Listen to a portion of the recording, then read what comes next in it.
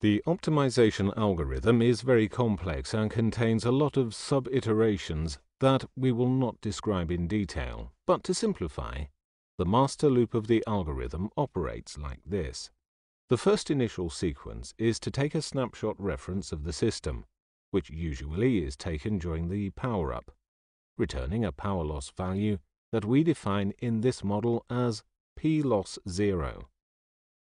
The algorithm is not limited to that function. It could also monitor other values such as power dissipation. When the reference is established, we then start the first cycle, during which we keep measuring the power loss. When the delta P increases from the initial P-loss value, we initiate the intermediate bus voltage optimization sequence by sending a command to the advanced bus converter. This triggers setting the bus voltage to an optimized value. When optimal P-loss is reached, we close this sequence. Once the first sequence is closed, the supervisor continues to monitor P-loss until delta P varies again to initiate a new optimization trigger. This executes an optimization loop until P-loss returns to the optimized value. In addition to monitoring P-loss, current is continually monitored to prevent overcurrent. This ensures that the intermediate bus voltage is always optimized to guarantee the proper voltage to the point of load. This is the general principle behind the optimization algorithm shown in this presentation. This diagram is self-explanatory. It shows the results of the system efficiency optimization at different payload conditions. The orange line corresponds to the global system efficiency when the intermediate bus is fixed at 12 volts. The green line corresponds to the global system efficiency when bus voltage is optimized to payload condition.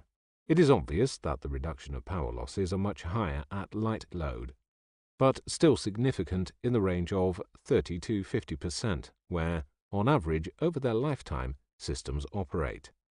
Considering that our simulation represents a small application system, you can easily imagine the direct benefit of such technology when deployed in larger-scale systems, such as data centers. Now let's have a look at a range of data behind those curves. These two tables are the result of our tests and simulations. They show the different areas of system operation and for each condition the optimized bus voltage and the resulting power loss reduction. In the two tables, the x-axis represents the system bus voltage powering the advanced bus converter BMR453, which in this case study varies from 36 to 75 volts. The y-axis represents the percentage of the total load applied to the 6 points of load. This varies from 0% load to 100% load, which corresponds to full traffic data in peak time. This table lists the optimized intermediate bus voltage for each point of the matrix system voltage versus load, whilst this table lists the power saved when compared to a fixed 12-volt intermediate bus. As you have already seen from the previous graph, the energy saving at low and medium load is impressive.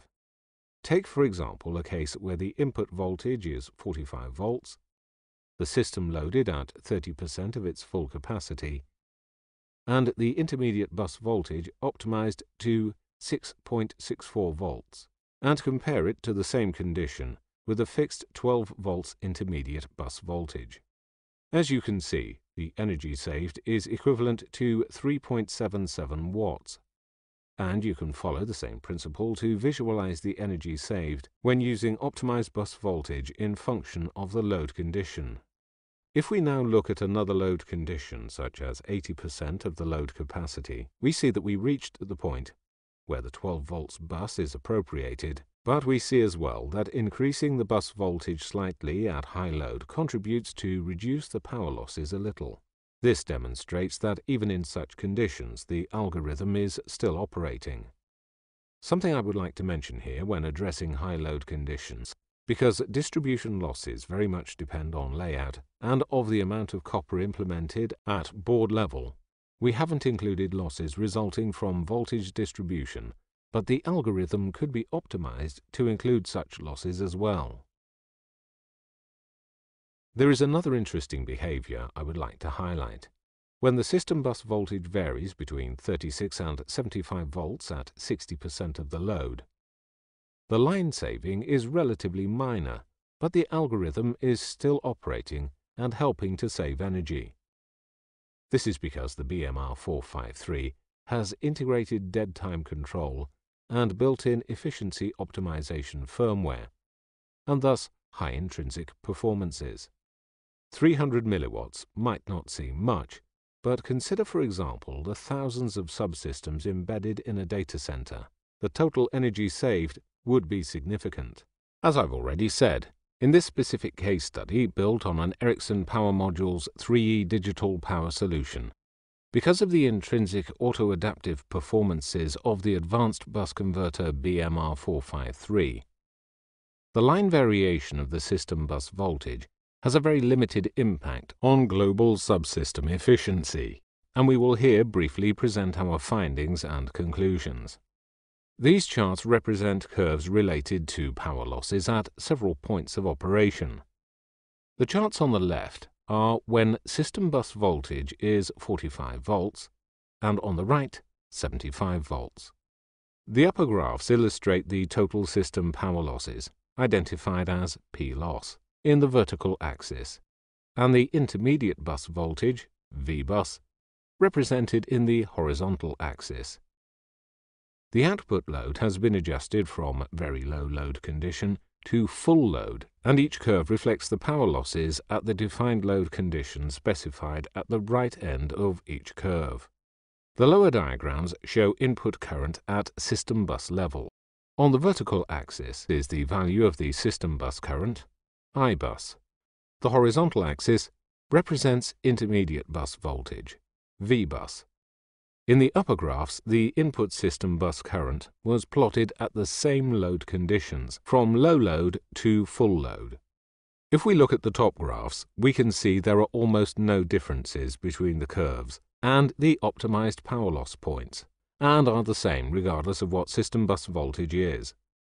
The upper graph confirms what we presented in the previous slide, that the power losses are reduced to their minimum when the intermediate bus voltage is optimized. This results in lower bus voltage under low load conditions, and increases when load increases to higher values. In summary, we can conclude that there is a lot of potential in using dynamic bus voltage, and that an immediate benefit is to reduce energy consumption. This will result in lower CO2 emissions, reduced energy bills, and lower total cost of ownership. As I've shown, the algorithm presented in this case study didn't include distribution power losses, but such losses could easily be added to the simulation model and adapted to a single board configuration. Something we haven't shown in this presentation is that the algorithm is able to manage load transients when, for example, traffic data switch from low to high in fast rate. Another benefit of this algorithm is the ability to customize the trigger using different methods, from fully integrated into the board power manager, running on its own without external interaction, to optimization controlled through a PM bus start and stop command, or from a flag control high-low load.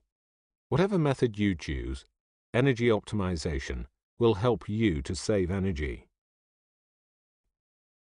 Thank you for listening, and I would like to invite you to learn more about the benefits of Ericsson Power Modules 3E digital power modules by accessing the very large number of technical papers available from our website, www.ericsson.com/power modules.